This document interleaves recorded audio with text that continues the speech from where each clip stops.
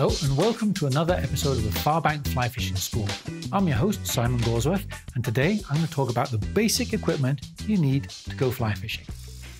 And really, the basic equipment can be distilled into two parts: the essentials and then the periphery stuff, the stuff that actually helps you but you don't necessarily need. So the first thing you absolutely need is you got to have yourself a fly rod. A fly rod is absolutely essential. Like any kind of fishing, you got to have a rod. There's a fly rod. On the fly rod, like any form of fishing, you're going to have to put on a reel. Here's a fly reel. On the reel, you're going to have to put on a fly line. That's really essential too. So these are vital components. And then there's something called backing. And all of this gets put together, and that is the most essential part of your equipment. I'm going to go into detail of this in a moment, but I just want to run through a kind of a shopping list, if you like, of the gear that you need for fly fishing. Now, you can get those individually. You can go into a local fly shop and just say, can you set me up with an outfit? And they'll happily do that. But equally, you can also, a really good move for a lot of novice fishermen is to start off by getting what's called a fly fishing outfit or a kit like this. This is a perfect example, right? In here, in this package, is a rod and a reel with backing and a fly line on, all in a single kit. So if you're a bit worried about going in and not asking the right questions or not getting the right kind of stuff, then get yourself an outfit like that and you'll find that you've got all that essential stuff in one single package and it's balanced. It's going to work really well. Now, in addition to those kind of key things, you're obviously going to need a few more accoutrements. There's leaders, right? You've got to have a leader on the front end of your fly line, and that's an essential item. Can't get away without a leader. You're also going to have some spools of tippet material. Again, another vital item that you've got to have with you. And far more important probably is a box of flies. Right? Depending on what you're fishing, where you're fishing, you're going to have a variety of flies, but you've got to take with you a selection of flies fishing. And really that's your essential equipment that you can get away with. You need that kind of amount of gear to go fly fishing to start off with. And as I said, I'm going to go into a lot of detail about each of these key items as we progress through this video. But in addition to those things, there's a few accoutrements, as I mentioned, that will help your day on the water. I like to keep these things on a little lanyard. So, for example, there's three things here. These are snippers. You could have some scissors on here or just nips like this. This is to cut the ends of your line. That's an essential thing to have. I also have a pair of forceps or hemostats. And these serve a couple of uses. One thing I like to do is I like to fish what's called a barbless hook. And we'll talk a bit about that. But a barbless hook is where you squash down a barb. This is a material or an item that will do that nicely. This is also really good if you hook a fish and the fly isn't right in the edge of its mouth, but it's down in its mouth a little bit. You can put these forceps down the fish's mouth and kind of unhook it without jamming your fingers in there and choking the poor thing. And then the other thing I like to keep on my lanyard here is just a hook sharpener, because you're going to be fishing and sometimes you're going to snag the bottom or hit a rock behind you and blunt your hook. So I like to sharpen my hook. So that's a kind of a utility belt type thing. And then just for your own safety, I would strongly recommend you fly fish with just some glasses on. Protect your eyes. Not good getting a hook in your eye, believe me. Thankfully, touch wood, it hasn't happened to me, but I've seen pictures and oh my God, I'm so squeamish. And these ones are polarized. That's a really good thing for fly fishermen because it helps cut out the glare and helps you see fish in the water. There's also a hat, right? Any old hat will do. I like a hat on my head, protect it. You don't want to get a hook driven into your head, so much better get it driven into your hat than your head. And really, those are the main items. You can get bits and pieces like tippet rings and strike indicators and split shot and this and that. There's lots of items you can add to that, and you probably will in your fly fishing career add to those basic items. But that's a really good starting point. And then really, I guess the last thing is you've got to put them all in something. There's a number of options out there in the fly fishing world. Personally, I like the fly fishing vest or waistcoat. For English like me, we call it a waistcoat. Very nice. But this is, it's got lots of pockets. I can put my leaders in one pocket and I can put tippet in another pocket and I can put piles and piles of flies and floating and lots of things like that. So I wear this vest when I'm fishing and everything is with me. That's a really good thing about carrying all this gear wherever you're going. And on the back of the vest, I just clip on a net like this because, again, hey, I'm going to catch fish one day and I want a net handy to be able to land it. So that's my preference as a vest. Some people have what's called a pack, and a pack is something you wear around your waist. You can also have a net in the pack, and you can have all the things that you utilize inside that pack. And yet another way of carrying gear, of course, is just a humble fishing bag, right? So you can just take a fishing bag and just dump everything in that, and again, clip your net on.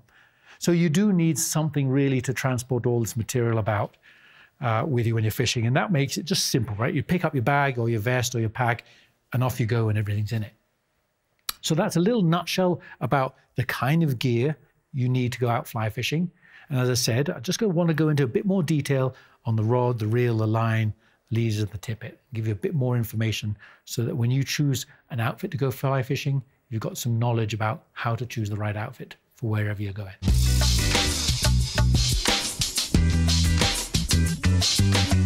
The first thing I'm going to look at is the fly rod.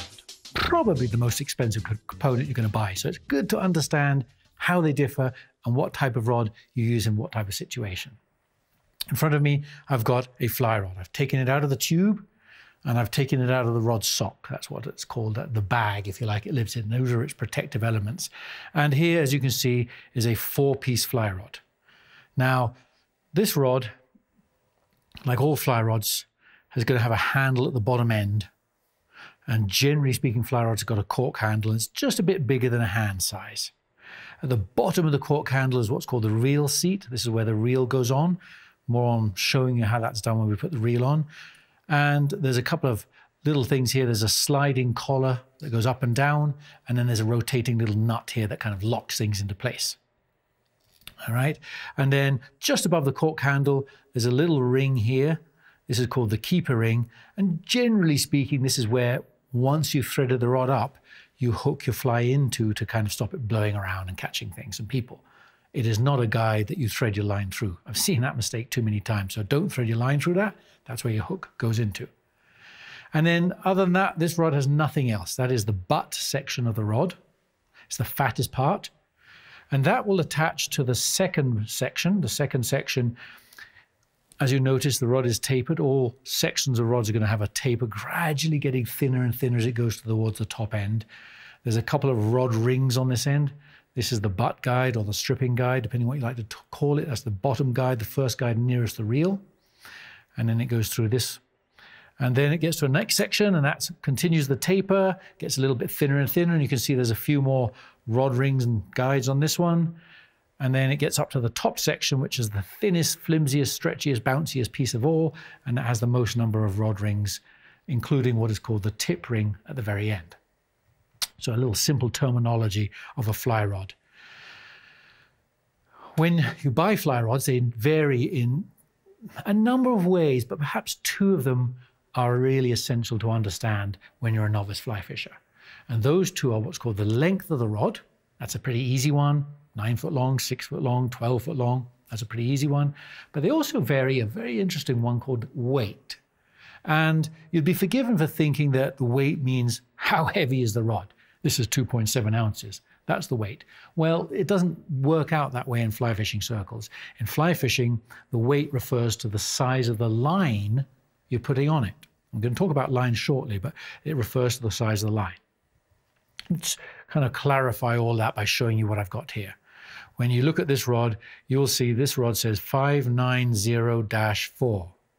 And what the 5 means, that number means it is for a 5-weight line. That's what the 5 is. And the 90 means it's 9 foot 0 inches in length. That's the length. And if you really didn't know what that meant, as you look further along, it says 5-weight, 9 foot. So it tells you what that is. And what's fairly important in the early stages of fishing and fly fishing is that you match the line to the rod. So if the rod says 5-weight, the line also should say 5-weight. Now, rods can differ, as I said, in length as well as weight. So generally speaking, in the fly fishing world, the shortest rod's probably going to be about 6 foot long. Really short thing, about the same height as me. And the longest rod's probably going to be 10 foot long, especially when we're talking one-handed rods. You can get into two-handed rods that get to 15 and 18 and 20 foot long. We're not going to go there. We're just going to talk on the simple one-handed rods. So somewhere between 6 foot and 10 foot is the length of rod you'll end up getting when you go get your first fly rod. And in a nutshell, the shorter the rod is, the better it is for overgrown rivers and creeks and small streams like that, because you haven't got a long rod sticking and catching all the branches.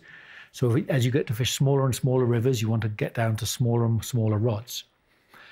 The longer rods, generally speaking, give you more distance. And so bigger rivers mean you can cast further with a longer rod. So you go from a 6 foot to a 7 foot to an 8 foot, maybe to a 9, maybe even to a 10-foot rod if you're fishing on the side of a lake when you need to throw your line as far as possible. So as I say, they do vary in lengths, but generally speaking, keep that rule of thumb in mind. The longer the rod, the further it casts, but the more it's going to snag trees and bushes behind you and above you. So you've got to master that. And if you really want to just choose kind of the vanilla flavor of fly rods, just get a 9-foot rod. That's usually a really good starting place for an ideal rod length. What's a little bit more complicated is the weight. So the weight, as I mentioned, refers to the fly line you put on it. I have a 5-weight rod, I want a 5-weight line, and that's a beautifully balanced thing. Lines, rod weights, can go anything from a 1 to a 12. There are fringes either side, but for the sake of simplicity, we're not even going to touch that. The lower the number, the lighter the weight the line is. And the bigger the number, therefore, the heavier the line is. So heavy lines will cast further. Light lines won't cast as far, but they'll land very, very gently on the water. So as a simple rule of thumb, when you need a line to land gently because you're fishing small rivers and you don't need distance and you've got spooky trout, you want to go down to those lower numbers, maybe a 2-weight or maybe a 3-weight. When you're fishing medium-sized rivers and you need a little bit longer cast and you're going to throw some slightly bigger flies and the presentation isn't so important, you probably want a 4-weight, maybe a 5-weight probably, or maybe even a 6-weight. Those are your go-to trout sizes. And then usually the 7s, 8s, 9s, 10s, 11s, 12s, they're becoming more exotic species. Your salmon, steelhead, saltwater, tarpon, things like that. Those are species that require bigger rods. But as a trout angler, you're probably looking between 2s and 6s. And again, if you want our vanilla flavor, our flavor that does everything, start off with a 5-weight. It's a perfect starting point. So a 9-foot 5-weight, 4-piece rod really should be a go-to great starting point for fly rods. And once you've got your rod, you've got to put on a fly reel. So let me clear the table and take a little look at fly reels, and I'll dig a couple of them out and show you how those fly reels can differ.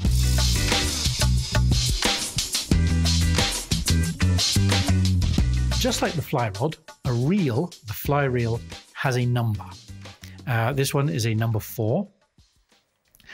My rod is number 5. That doesn't really match. This reel will take a 3 and 4 line. This reel will take a 5 and 6 line. It says on the reel, 5-weight. And this ginormous reel here will take a 9-10.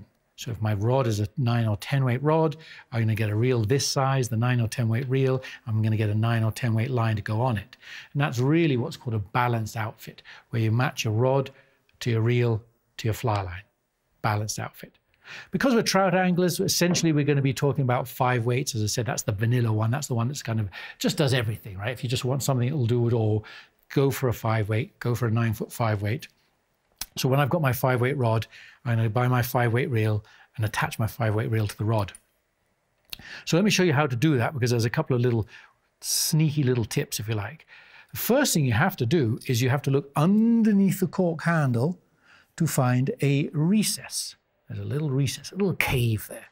And that cave is where my reel seat, actually I'm going to put on this one because I want to show you something with the fly line, where my reel seat goes. I'm going to put one leg underneath that recess there. And then this rotating collar has another recess, and I slide that rotating collar over the reel seat here. And then I just lock it into place with this nut. Okay, so that's how you attach your reel to your rod. And what's pretty important about fly fishing is to recall that the reel's always down. So you always want the reel down underneath the rod. Now, why should that matter, you may ask? Well, it all comes in to play when you talk about the direction that the reel winds. Right? This handle, as you can see, is on the left. I could have put this reel on. let me take it off, by turning it around, doing exactly the same setup, but when I've tightened this nut, you'll see that the handle is now on my right. So you can put a reel on either side. And pretty well every fly reel you buy can be adjusted to be left-hand wind or right-hand wind. And what that means, I'm going to explain. Personally, I like a right-hand wind reel. I just wind right hand. I always have. So I wind with my right hand and hold the rod with my left.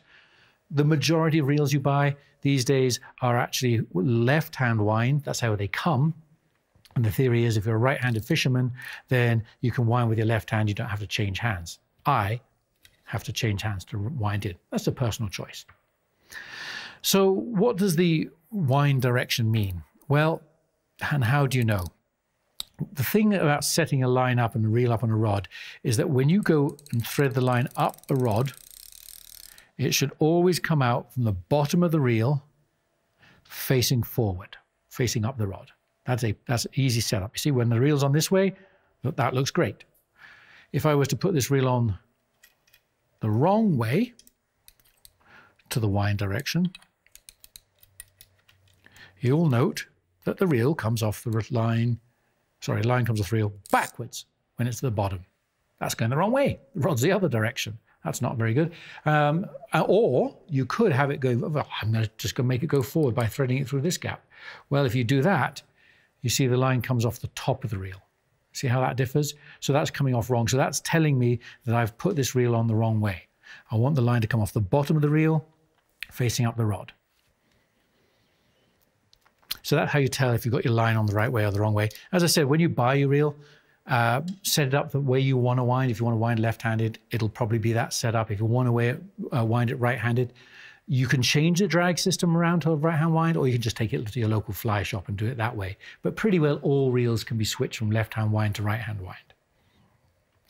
Now, the significance of the reel is that, let me just thread this through, you'll find a fly reel has, in this case, a little star-shaped kind of knob here which can twist around. This knob's called a drag system.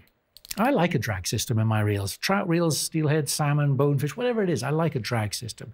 And what that does, if I slacken this off, if I undo it as much as I can, what that means is it takes very little effort. You see how easy it is to pull a line off the reel? So I've loosened that drag. That's a free-reeling reel there. It comes off very, very easily. You might want that, you might not, but I'm telling you what the drag is. If I turn that drag all the way around to the opposite direction until it stops, you will find that this reel, you can hardly pull a line off the reel. All right, so that's a drag system on a reel. Now, the reason you have a drag system on a reel is because you're fishing and you hook a big fish, and a big fish is strong, and maybe it's running down the river and you've hooked this large fish and it's running away and you're starting to run out of line. Well, gradually you tighten this drag up to a point where that fish is working harder and harder to pull line off. Obviously not so much that you break it, but it makes that fish work harder. It tires it out and enables you to get that fish in quicker.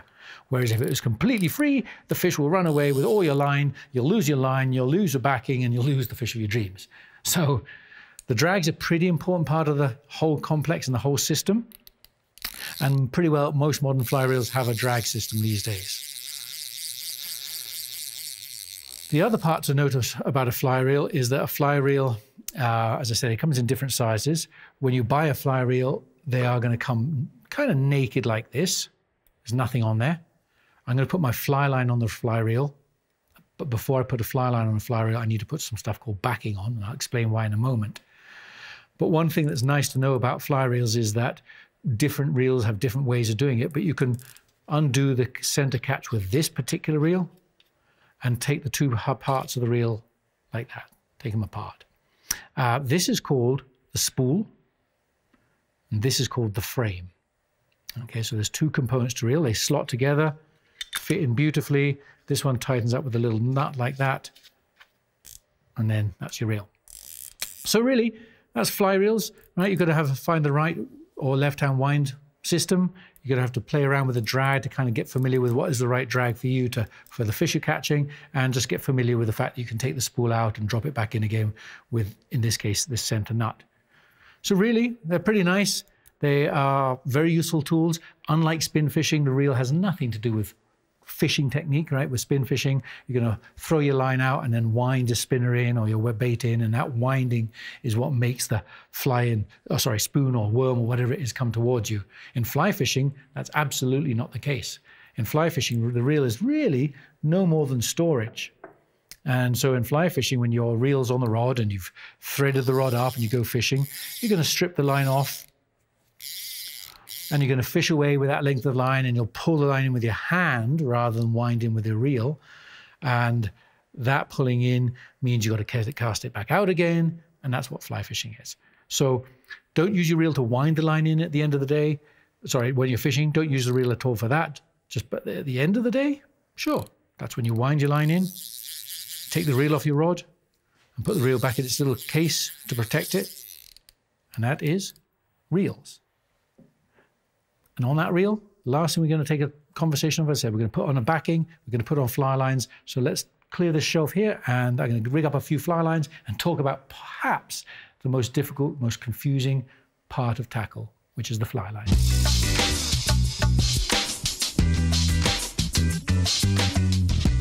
Fly lines really are complicated, unknown, misunderstood, and even to a lot of people, just a thing.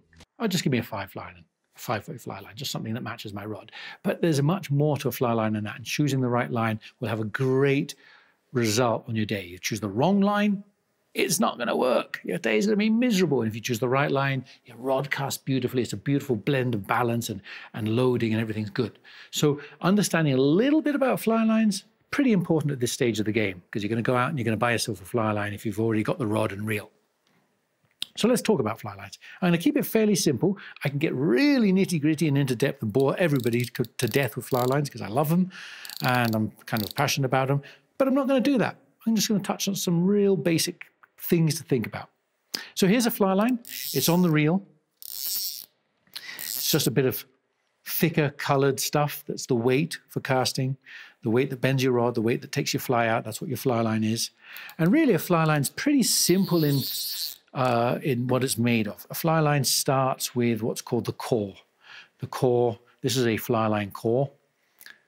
This is its strength. This is an uncoated fly line, essentially. What happens to this is this gets coated in a liquid plastisol. Right? This is a liquid PVC, and these will go into an oven and they'll cure, and what happens, out comes a fly line. So really a fly line is pretty simple in components, a core and a coating. They differ, but we're not going to go into that. Not yet, anyway. So all this time we've been talking about the basic fly fishing kit being a 9-foot 5-weight rod and getting that reel that takes a 5-weight line, and we're talking about getting a 5-weight fly line as well to go onto that 5-weight rod. So if you've got a 5-weight rod, we need to get a 5-weight line. But how do you know? Well, there's a thing on a fly line box called the code. It's written on boxes, it's printed on fly lines, it's printed in catalogs, it's printed in websites. And the code is this thing down here, these large letters. And you'll see in the case of this one, this has 4 letters or letters and numbers, DT4F. And that will tell you everything you need to know about this fly line. So what is the code? Well, the first 2 letters refer to the shape. The shape is either going to have DT or it's going to have WF. Those are the first 2 letters. It's either going to be DT or WF. Hands down, by far, the commonest is WF. So if you're getting into this for the first time, forget about the DT, get the WF. And what WF means, it stands for what shape the fly line is. So the first 2 letters tell you the shape. WF stands for weight forward. DT stands for double taper. Now, you're not going to know what that is, so I'm going to spin this box around and hopefully we'll be able to see on the back of this box the shape of the line. This box actually has both shapes here side by side to give you a rough idea. A line at the bottom is a DT. So the DT line here is all fat. Fat blue, fat orange, and then a little taper at this end and a little taper at that end. Okay, that's a DT. Fat with a taper at each end. A WF, a weight forward line, this is the same line but in a weight forward version, you can see that this orange section is very, very, very thin. And then the head, the blue bit's very, very fat. In other words, all the weight is forward. Weight forward, double taper. And this thin line behind it, that's called running line. We're not going to go into the whys and wheres of double tapers and weight forwards at this point in time. Do start with a weight forward. Hands down, it's the easiest line to start off casting. Maybe down the road, you'll go to a double taper line. So that's what the code is. The first two letters refer to the shape of that line. Then the number comes in, and that number, in this case a 4, that relates to your fly rod. Got a 5-weight rod, then that line number should say 5-weight. That's your match. If I've got a 4-weight line, I better hope that my rod's a 4-weight rod. That would be a match. A 4-weight line on a 5-weight rod is not a match. Okay, so that's what that second thing is, that number. And then the last little thing is a letter that's either going to be F or S, possibly I. And that refers to its density. This line floats, so it's going to end in an F. It means when you cast it out, the whole line sits on the top of the water and just floats. Again, probably your go-to line is going to be a floating line. Probably your go-to line should be a weight forward. And if you have the 5-weight rod, because that's probably your go-to rod, the standard line most people fish and buy when they start off fly fishing is a WF5F. That's what that code is. Now, we could stop there, but because this chapter and this whole episode is on fly lines, I'm just going to delve into some of the other ways a line can change. And instead of the line saying F, it could say S. And S, as in this one, this is a WF6S. S means the line sinks. Okay, F for float, S for sink. That part's pretty easy to understand. But after the S, there is a number 3. And if I take up another fly line and compare them side by side, you'll see that this one says WF6S3, and this one says WF5S6. Okay, so they're both weight forwards. Hopefully you got that. This is for a 6-weight rod. This is for a 5-weight rod. They both sink, but that last number tells you the difference between the two sinking lines. This one sinks at 3 inches every second. And this one sinks at 6 inches. That's what that last number does. Sink 6. 6 inches every second. So it kind of do this kind of thing. Right? This is a much faster sinking line. Gets down to the deeper parts of the lake way quicker than this one.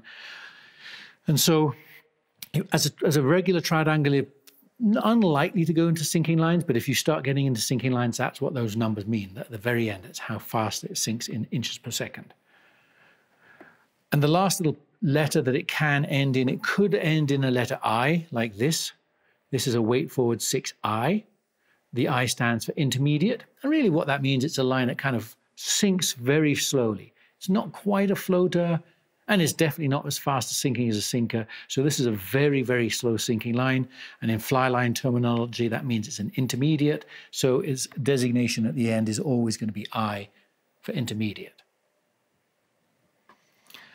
And as if that wasn't enough, the boffins who came up with sinking lines and floating lines and numerals and letters and codes have also mixed them up. They've mixed them up to say something like this. This says WF8FS3. Hopefully you can work that out. If I said, pop quiz, what does that mean? Well, could you work that out? Well, yes, kind of. Weight forward, good. 8-weight, got an 8-weight rod, that's good. Floating and sinking. Well, a line can't do both. So what that means is most of the line floats, but the front section, the front tip of that line sinks. So this is what's called a sink tip line. It's a floating line where the front end sinks, and in this case, the front end sinks at 3 inches per second. So fly lines have these codes. You can also get, and you should certainly work this one out now after I've just explained all that to you. What do you think that means? This one has WF6FI. Answers on a postcard? To me. Ha, just joking. It is WF means weight forward, 6 for a 6-weight rod, F floating line with an intermediate slow sinking tip. So that's the code. As I said, pretty complicated, but logical, I think, once you understand it. And that means when you go into a fly shop and you've got your 5-weight rod and you're looking for a particular fly line, you can start to choose that line by working out what that code is and choosing the right line for what you want to do. Once you've chosen the right line, you're going to stick it onto your fly reel. But as we talked about in reels, between the reel and the fly line, you put on something called backing. Here's backing. And you'll note that this thing says two things: 20 pound, 100 yards. Now, what backing is, essentially backing is an extension to your fly line. Your fly line, most fly lines are about 90 feet long. Let's say you make a lovely cast, it goes out 60 feet and you hook the fish of your lifetime. And that fish is strong and big and it swims away. Well, if you've got 60 feet out and your line's only 90 feet, you can run out of line real fast and lose the fish because you've run out of line. So almost invariably, before you put your fly line on, you want to put this stuff called backing on. It's way cheaper than fly line. It's way thinner than fly line. And so underneath the reel, in this case, on this reel here, underneath my fly line, I'm going to have about 100 yards of 20-pound backing, because that's a great go-to backing for the trout angler. I'm going to wind that on, and then once I wound my backing on, I'm going to attach my fly line to that backing. And on that note, here is a fly line. When you open up these beautiful boxes and pull out the fly line, it's usually going to be on some kind of plastic spool. And why that's important? Well, that part's not important, but what is important is if I pull off the end that's on top, you'll see that there's a label. There's a label at the back end of this fly line. And this label actually says, attach this end to backing. This is how you know it's the back end of your line. Now, cast your mind back, a couple of minutes ago when I was showing you the difference between a double taper line and a weight forward line, right? A weight forward line has weight at the front end. So the worst thing you can do with a weight forward line is put the weight at the back, attach the weight to the reel, and have the thin stuff at the front. You're trying to cast this thin stuff, and it's going to go nowhere because it's thin and light. So you've got to get a weight forward on the right way around. And so almost all line manufacturers have a little label saying, attach this end to your backing. That means this is the thin part, and then as you wind your line on, you're going to find that I'm going to wind all this yellow stuff on, and then I'm going to wind on that, and I'm going to come to the green section, and that becomes the fat stuff, the weight forward line. And at the end of that fat weight forward line, there's also an end, also with a loop. So they've got loops on each end. But with this label is telling me which end to attach the reel. And I think the last thing to talk about on this really is just a word of warning to avoid frustration and throwing away a brand new fly line. And that word of warning is how you should wind the line onto the reel. They come on plastic spools for a reason, not so you can take them off and throw them away and try and attach your fly line and wind it on this way. You do want to keep the fly line on the spool, and you want to put a little pen through the center hole here, kind of create a rotating drum. And when you wind on, you want to make sure the drum rotates in this direction. So I'm winding like that, pulling line off. And I say that because the other thing you could do, which I see a lot, is you can try and wind the line off this way, side on, like a clock face, coming off around. And that will put in endless twist and spin into your fly line. Don't ever do that. You'll get so annoyed with the frustrated twists and spins on the line. So once you attach your backing to your fly line, stick a pen through, get your buddy to hold the end of this, or stick it between your knees and wind in, making sure the line spins in this vertical plane rather than off the face of the clock. You'll see there's a couple of twisties here, right, that are holding the line in place. So you'd obviously undo those twisties first. I just don't want to undo this and get line all over the place. But that's it. That's how you attach your line to your backing onto the reel. And as I showed you just now, on the front end of that line, there's that green loop. And that green loop is for attaching your leader to. And that's the very next thing we're going to talk about. We're going to talk about the various different types of leader you can and should use in fly fishing.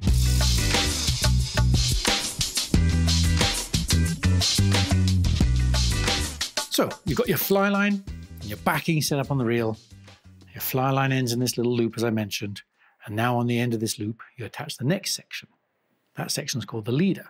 The leader has a couple of uses. First of all, this fly line is pretty visible. So if I tied a fly to it, the fish is going to see it and get scared.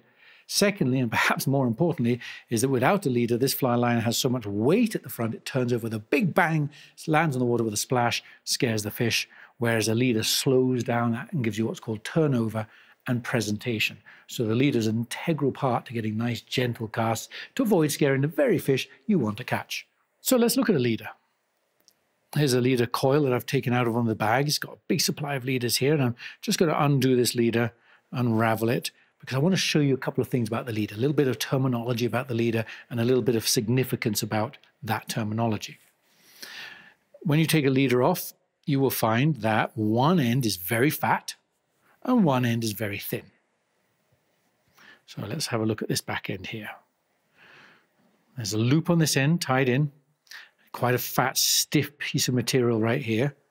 And this loop is what attaches to the loop on the front end of your line. So a little loop-to-loop connection, you connect the two together. So the fat part of the leader connects to the part of the line here with a loop-to-loop connection. And as you work your way down the leader, you'll notice that I've got this section here called the butt section, and it's quite level and quite fat for, I don't know, 3 or 4 feet. And now I can just feel it getting thinner in my left hand. So I've got a level section here called the butt. Now it's getting thinner and tapering and getting thinner. Getting thinner, still tapering. So this is the section that's called the taper, because it tapers down, and now it's about the same diameter.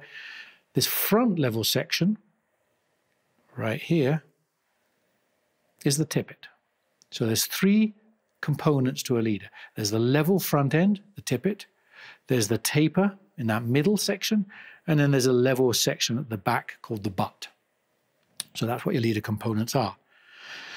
And one thing you'll notice when you take the leader off and unwrap it like this, you'll see that there's quite a bit of coil and memory to it, and that's a bad performing leader. So when you've done your leader and you unwrapped it before you put it on the line, and certainly before you fish it, just give it a good stretch, pull out the memory.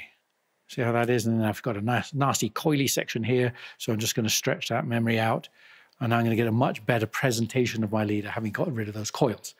So that's kind of a little tip on the side, that one for you. Stretch the leader once you've taken it out the bag.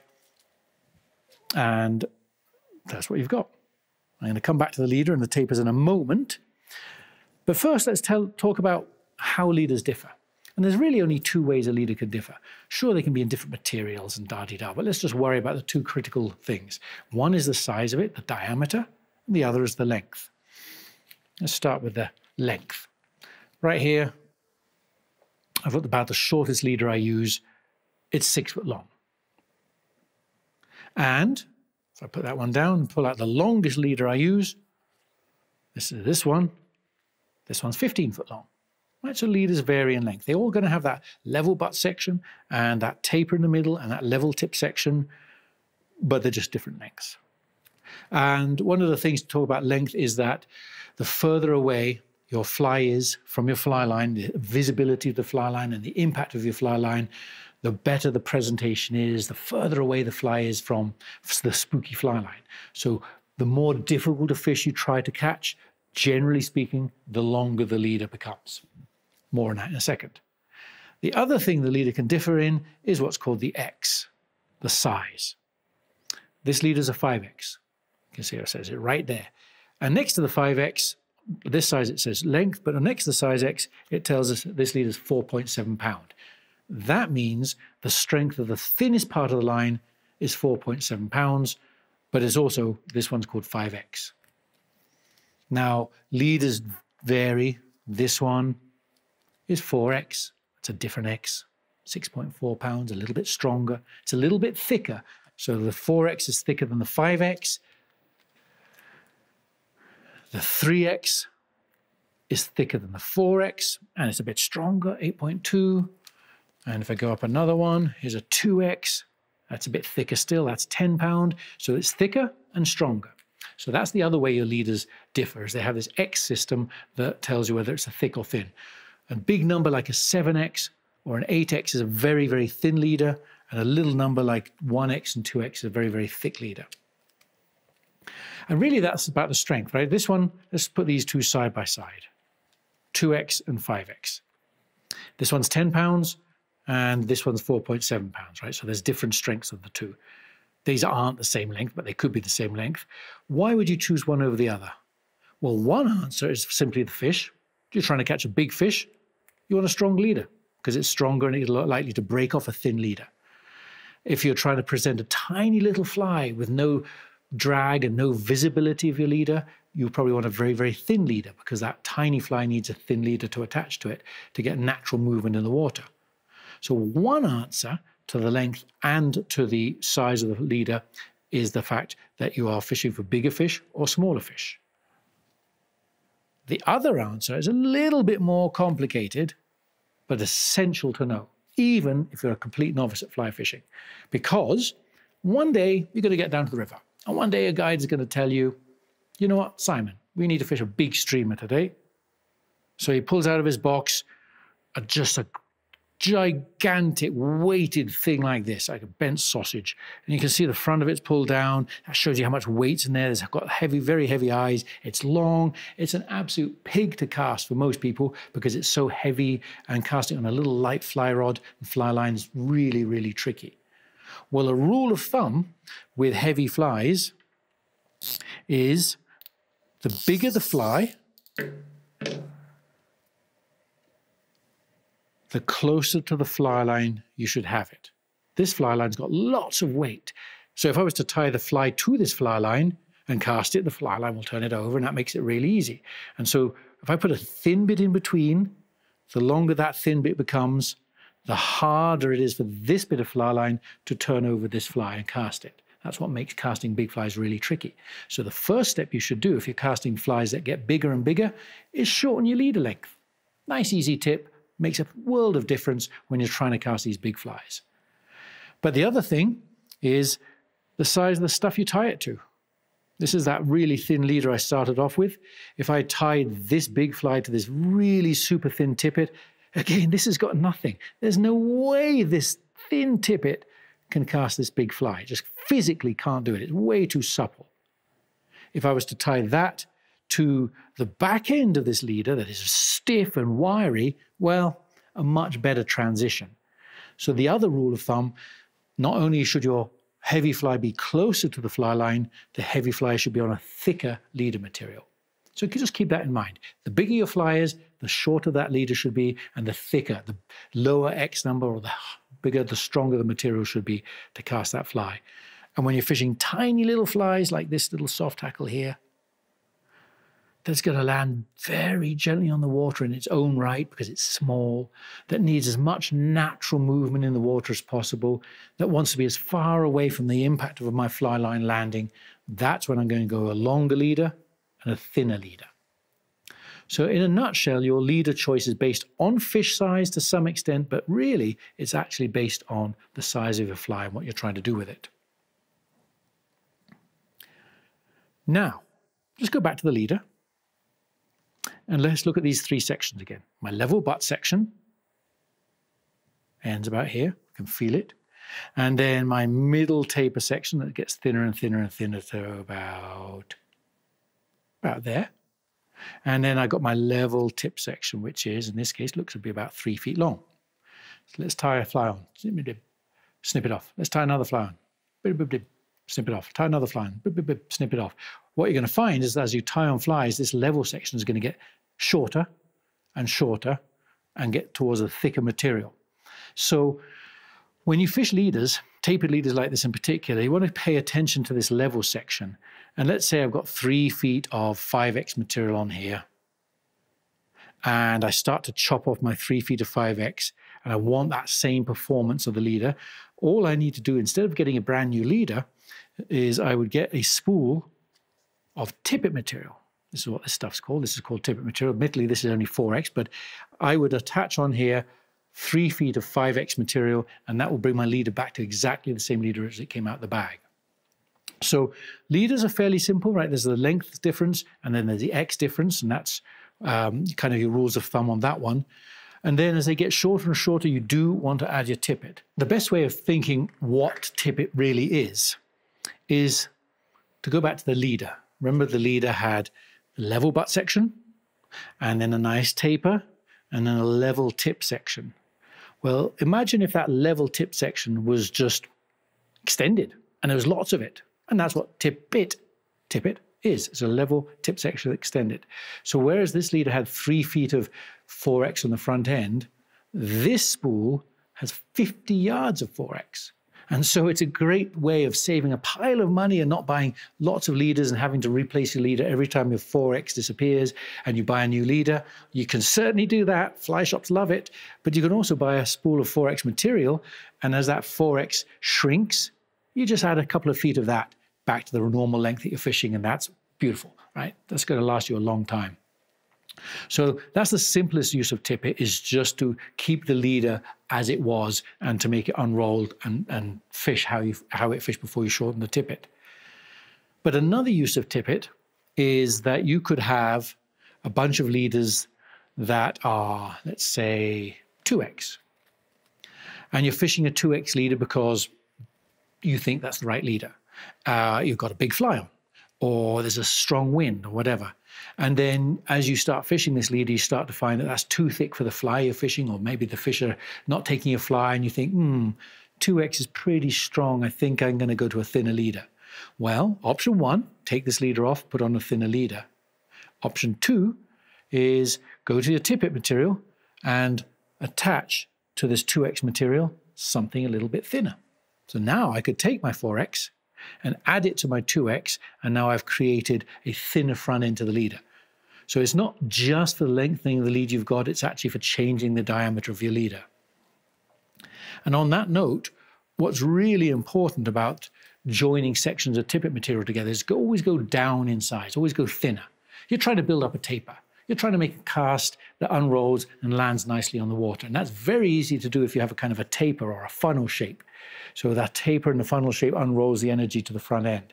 And as long as you have a fat section going to a middle section, going to a medium fine section, to a fine section, to an ultra fine section, you create this lovely long taper and you'll get these great casts and these great turnovers. And what you don't want to do is start the taper and get to a thin point and then go to a fat bit, because that fat bit, the fatter material, is going to be much harder to turn over going that way. So that means when you have a selection of tippet materials, as I have here in my fishing pocket, I have got 4X, and then I've got a little bit thicker material, that's 3X, and a little bit thicker material still, 2X, and of course an even thicker material, 1X. And so by having a selection of tippet sizes in your pocket, you can adjust your leaders, you can change the diameter of your leaders, you can increase the taper length of your leaders of whatever leader you're fishing. Highly recommended that you get a bunch of these materials, keep them in your pocket when you're fishing, or in your fishing bag, or in your vest, or whatever it is you have, and then you're pretty well set up for everything in the fly fishing world, all the kit that you need. That's a lot of gear, a lot of information about gear, a lot of gear to have. It's probably confused and complicated things, but I want you just to bear in mind that there's a reason for every little thing, and the purpose of this episode is really just to give you some background information about rods and reels and lines and leaders and tippet to help you choose the right tackle for your next day out on the water. And talking of the day on the water, you know what I think? I think it's time to leave this studio and get down to the river and just show you how to put together your rod, reel and line and get out fishing.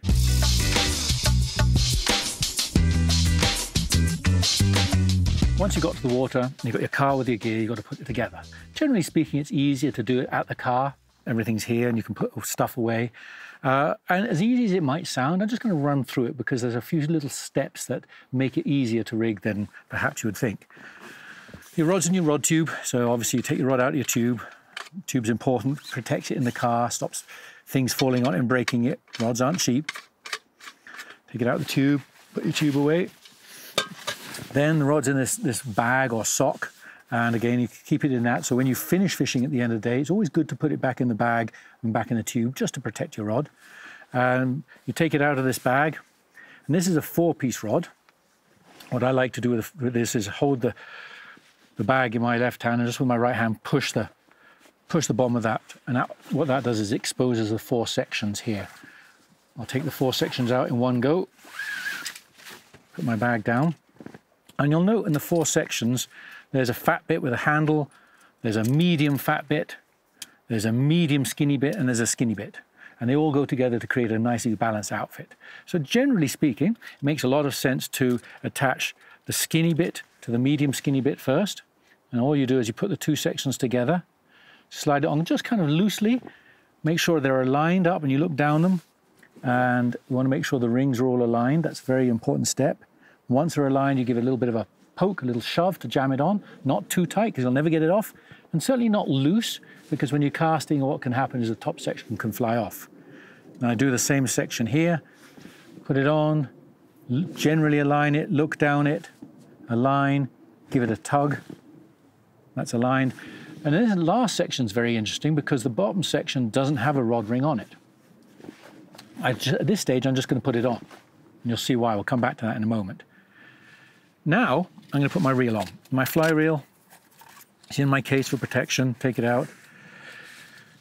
As we said earlier in the studio, you can have reels that are right-hand wind or left-hand wind. I like right-hand wind, just that's what I do. And so what you've got to do is make sure you put the reel on the right way on your rod. There's this reel seat here we talked about. Well, under the cork handle, you've got the recess where there's a little area to put the reel on, and the seat of the reel goes under that recess. And then I like to slide my non-dominant hand down and pinch the reel seat so it doesn't fall off. And there's this little reel seat here, collar, that slides over the bottom of the reel, and this little nut just tightens up until it's finger tight, and that's your reel on. And you'll note that when I turn the reel downwards, the correct way in fly fishing, the reel's on my right-hand side, so I can wind very effectively. If you set the reel up left-handed, or the shopper set the reel up left-handed, you want to make sure when it's set up and it's down, the handle is on the left side. Right? That's quite important. So when you come to wind it in, you can wind it in the right way. And then the last little part is I have not fully aligned. So as you can see, when I put this reel up, the rod rings aren't fully aligned here. So this is where I will now make the final alignment. Give it a last little poke, pull it on there like that. And now I know that everything is aligned and set up. So now we're going to thread the rod up, but the last little point on this thing is that your line is going to come out of the reel in a couple of places. It can come out of the reel in this section, and as you can see, it's facing the wrong direction, coming off the top of the reel. But I like, and I want to make sure that you know how to, you thread the line through here so that the line comes off the bottom of the reel. You always want the line coming off the bottom of the reel facing up. So that's correctly coming off the reel. And then, before you thread it up, you want to strip off about 2 rod lengths of line. This is a 9-foot rod, so I'm going to strip off 15, 18 feet of line, and you'll see why in a moment. Now, when you come to thread the rod, right, I'm going to stand up to thread the rod. Again, simply you might think, oh, it's really easy to thread up the rod. Well, it is, but I want to show you a couple of little tips that are invaluable. This is a beautiful fly reel, expensive, beautiful fly reel, and I'm going to lay it down in the mud. You might not want to do that, but you're going to do it. I'll show you why. On the front end of the fly line, there's this loop, and this loop goes up into the first guide, the stripping guide as it's called, or the butt guide. It goes up to the second loop, and then I'm going to put the rod down in the mud, in the ground. And here, what's really important is you want to make sure the handle of the reel is facing up. And it's pretty simple why. I'll show you why. Because if the handle of the reel is facing down and you need to pull some line off, look at the handle here. It just churns in the mud and gets dirt and filth into that beautiful, nice reel you've got. You don't want that. So always make sure when you lay it down, the handle of the reel is up. And that way your reel isn't going to get full of mud and clarty stuff like that.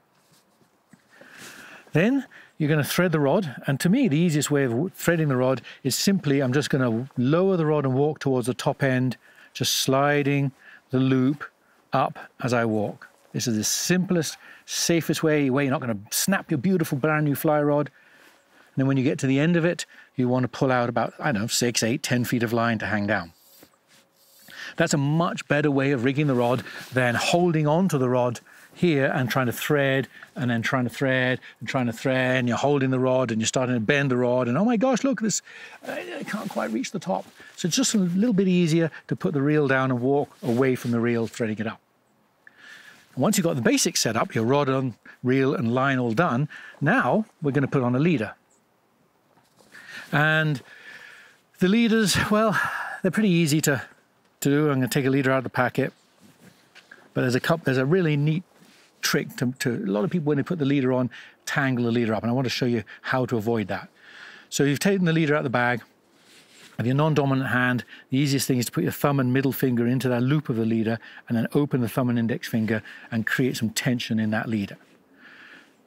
Then you want to go to the fat end where there's a nice little loop, And this loop is wrapped around itself about 4 times. So I'm going to go 1 and 2. I'm going to unwrap it about 4 times from these coils, and 3 and about 4.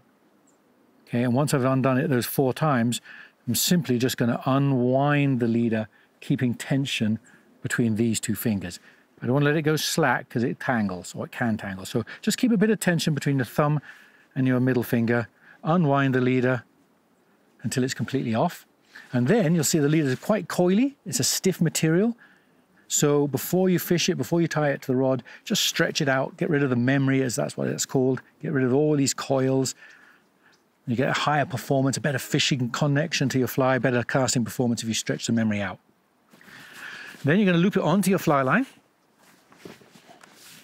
And again, we talked about the loop on the fly line, and there's a loop on the back end of the leader. And our next episode of this series is all about knots. So all I'm going to show you now, and all the future knots we're going to cover in the next episode. I'm not going to go into the knots now, but basically speaking, you're going to take your fly line and you put your leader on. And once you've looped your leader on, you pull your leader through. You are now rigged and dangerous to the fish. You might say, hey, where's the fly? Well, one thing I like to do is I don't know what to put on. Right now, I have no clue what to put on. I haven't been to the water yet. I haven't seen if there's flies about. I haven't seen if the fish are eating. I have no clue what's going on. So generally, I don't like to put my fly on until I get to the water. So that's what I'll do. That's my rigging technique. I grab my fishing vest and go and see what's happening on the water.